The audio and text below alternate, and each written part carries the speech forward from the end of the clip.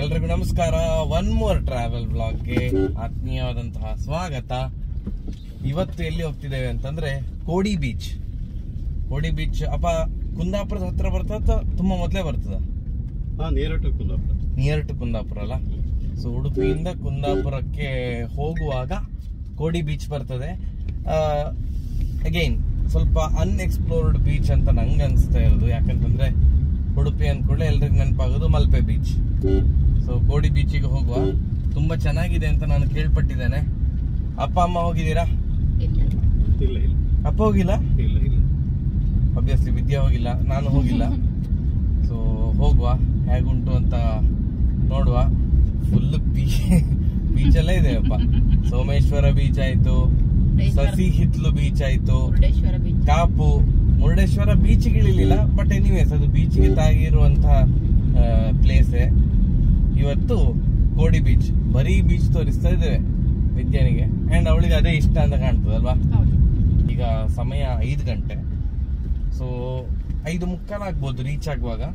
ಸಾಕು, ಅಂದ್ರೆ correct time. ಇಲ್ಲಾಂದ್ರೆ ತುಂಬಾ ಬಿಸಿಲೆಲ್ಲ ಇರ್ತದಲ್ಲ, ರೈಟ್ ಟೈಮ್ ಅಲ್ವನಾ? ಸರಿ, ಹಾಗಾದ್ರೆ ಹೋಗುವ. ಇನ್ನೆಷ್ಟು ಕಿಲೋಮೀಟರ್ ಇದೆ ವಿದ್ಯಾ? 15 ಕಿಲೋಮೀಟರ್. 15 ನಿಮಿಷನಾ? 15 ಕಿಲೋಮೀಟರ್, 22 ನಿಮಿಷ. ಸುಮಾರು ದೂರ ಇದೆ ಹಾಗಾದ್ರೆ. ಸಾಲಿಗ್ರಾಮ ದಾಟಿ 15 ಕಿಲೋಮೀಟರ್. ಅದೇ ಕುಂದಾಪುರಕ್ಕೆ ಹತ್ತಿರಲ್ಲ. ಕುಂದಾಪುರಕ್ಕೆ 2-3 ಕಿಲೋಮೀಟರ್ ಇರುವಾಗ ಡೈವರ್ಷನ್ ಬರುತ್ತೆ. ಎಲ್ಲಿ ಎಲ್ಲಿ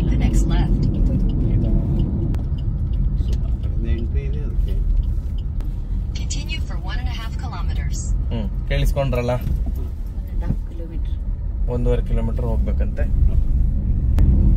ಶ್ರೀಧರಕ್ಸಲ್ಲಿ ಮನೆ ಎದುರುಗಡೆ ಬಂತ ಅಂತ ನಾವೀಗ. ನಮ್ಮ ಅಪ್ಪ ಅಮ್ಮ ಯಾವ್ದೋ ಬೇರೆನೆ ಮಾತಾಡ್ತಿದ್ದಾರೆ. It's okay. ಇಲ್ಲ, ಎಡಿಟ್ ಮಾಡ್ಲಿಕ್ಕೆ ಆಗುದಿಲ್ಲ. ಇಲ್ಲಿ ಇರ್ಲಿ, ಇದ್ರಲ್ಲಿ ಇರ್ಲಿ, ಮಜಾ ಇರ್ತದೆ. ಬೀಚಿಗೆ ಹೋಗುವ ಎಲ್ಲಾ ರೋಡ್ ಸ್ವಲ್ಪ ಸಣ್ಣ ಅಲ್ವಾ? ಹಿಡನ್ ಬೀಚ್ ಅಲ್ಲ, ಲಾಂಗ್ ಮಲ್ಪೆ ಬಿಟ್ಟು. ಹಾ ಕರೆಕ್ಟ್, ಮಲ್ಪೆ ಪಣಂಬೂರೆಲ್ಲ ಸ್ವಲ್ಪ ಅಗಲ ಇದೆ.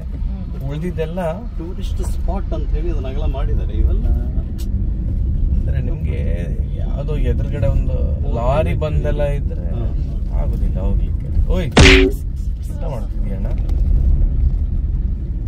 ಆಕ್ಚುಲಿ ಏನ್ ಗೊತ್ತಪ್ಪ, ಊರವ್ರಿಗೇನೆ ಇದು ಗೊತ್ತಿರುದಿಲ್ಲ.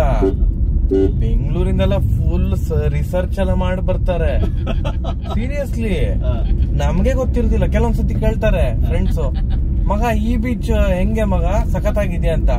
ಅವ್ರು ಹೇಳಿದ್ಮೇಲೆ ಆ ಬೀಚ್ ಹೆಸರು ಕೇಳಿರೋದು ನಾನು. Especially delta point. ಯಾರೋ ಫ್ರೆಂಡ್ ಕೇಳಿದ್ರು, ಮಗ ಡೆಲ್ಟಾ ಪಾಯಿಂಟ್ ಹೆಂಗಿದೆ ಅಂತೆ. ಡೆಲ್ಟಾ ಪಾಯಿಂಟ್ ಇದೆಯಾ ಮರೆ, ಡೆಲ್ಟಾ ಬೀಟಾ ಅಂತ ಅನ್ಕೊಂಡು ಮ್ಯಾಥ್ಸ್ ಅಲ್ಲಿ ಮಾತ್ರ ಕೇಳಿರೋದು ಅದೆಲ್ಲ. ಕೋಡಿ, ಕೋಟೇಶ್ವರ, ಕರಾವಳಿ ಬೀಚ್. ಏನ್ ಎಷ್ಟು ಬೀಚ್ ಇದೆ ಮಾರೆ. ಕರಾವಳಿ ಬೀಚ್ ಇದೆ ಅಂತ ನಂಗೆ ಇವತ್ತೇ ಗೊತ್ತಾಗಿತ್ತು. ನಾವು ಇರೋದೇ ಕರಾವಳಿಯಲ್ಲಿ. ಕರಾವಳಿಯಲ್ಲಿ ಇರುವ ಬೀಚ್ ಎಲ್ಲ ಕರಾವಳಿ ಬೀಚೇ.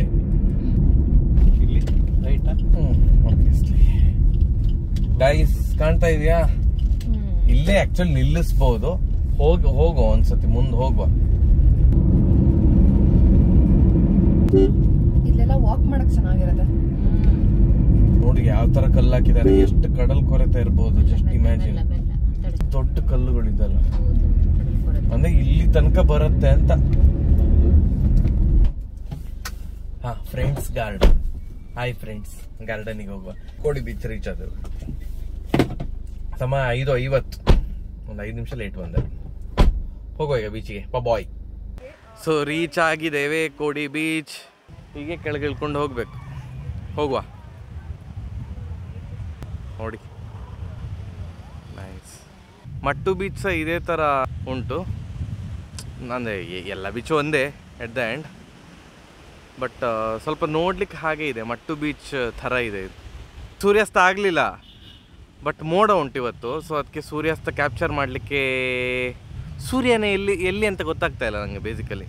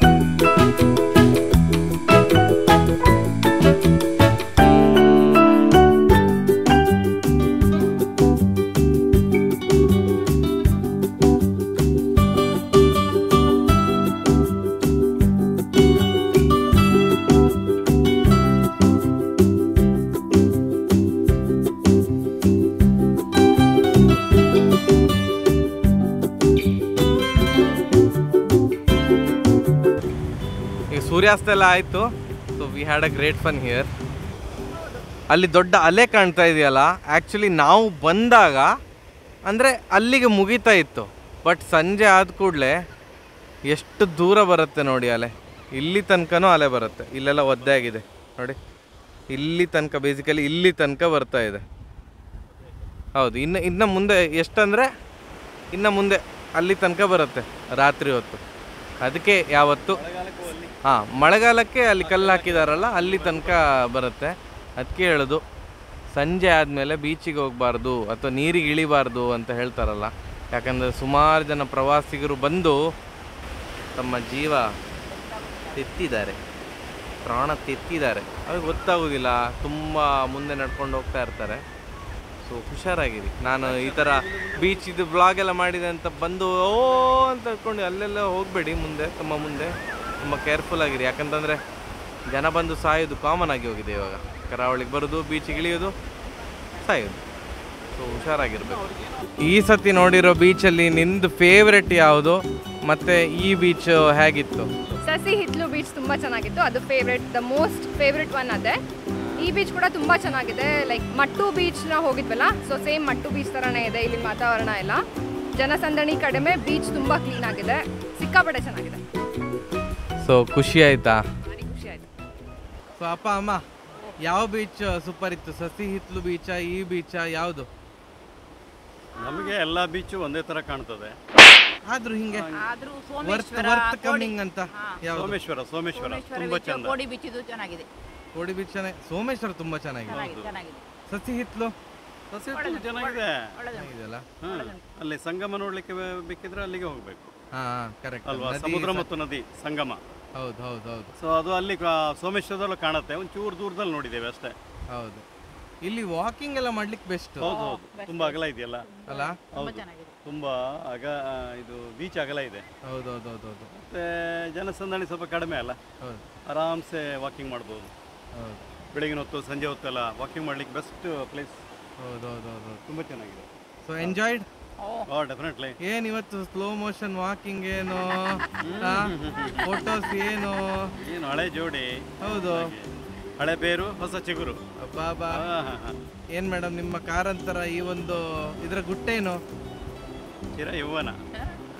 ಕಾರಂತ್ರಿ ಯಾವಾಗ್ಲೂ ಹಾಗೆ. ಹೌದಾ? ಓಹೋ. ಈಗ ಮನೆಗೆ ಹೋಗ್ಬೇಕಾ ಬೇಡವಾ? ಅವಳು ಬೆಂಗಳೂರಿಗೆ ಬರೋದಿಲ್ಲ ಅಲ್ವನಾ? ಇಷ್ಟ ಆಯ್ತಾ ಫುಲ್ಲು? ಹೌದಾ? ಇದು ಪೂರ್ತಿ ಬೀಚೆ, ಮತ್ತೆ ನೋಡ್ಲೇ ಇಲ್ಲ. ಕೊಲ್ಲೂರು ಮುರುಡೇಶ್ವರ ಬಿಟ್ರೆ ಅಲ್ಲ. ಅಪ್ಪ ಅಮ್ಮ ವಿದ್ಯಾ, ಬ್ಲಾಗ್ ಎಂಡ್ ಮಾಡುವ? ಮನೆಗೆ ಹೋಗುವ ಅಲ್ಲ? ವಿದ್ಯಾ ಹ್ಯಾಪಿ, ಅಮ್ಮ ಹ್ಯಾಪಿ, ಅಪ್ಪ ಹ್ಯಾಪಿ. ಸೊ ಚಾನಲ್ಗೆ ಸಬ್ಸ್ಕ್ರೈಬ್ ಆಗಿರೋದಿದ್ರೆ ವಿಡಿಯೋ ಶೇರ್ ಮಾಡಿ. ಸರಿ ಹಾಗಾದ್ರೆ ಬಾಯ್ ಬಾಯ್.